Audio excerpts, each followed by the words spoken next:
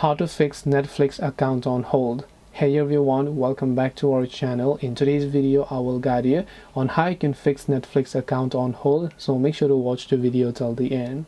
Now if you want to fix the Netflix account on hold issue, this is usually an issue with your payment details. So let's say you're opening the Netflix app, you're just getting the account on hold. What you can do is you can select not now and still continue to watch Netflix, but chances are that after a few hours again it's going to come back. So to permanently solve this problem, this is actually an issue with our payment because Netflix is not being able to access our payment method for some reason.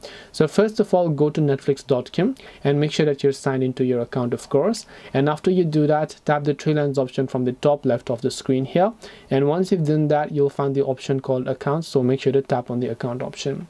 Now when you go to the account option, you can see your account is on hold, retry your payment. Now all you have to do is just tap on the retry payment option if you think your card details are correct, or let's say that your card is not working properly, there is no balance in your card. In that case, you can just try to update your payment method. So you can tap the edit button to remove the current one and choose to add a new payment method and make that your default one. When you add a new payment method, if Netflix can communicate with that card, then of course they will be able to charge you, and as a result they will be able to remove the account restriction.